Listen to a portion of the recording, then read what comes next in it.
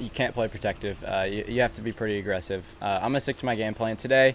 My goal is to go out and get to 10 under, and I think my goal will be the same tomorrow, probably get to 15. I just got to keep going, keep making birdies, and if I do that, things should take care of itself, but I definitely have to keep focused on what I'm trying to do.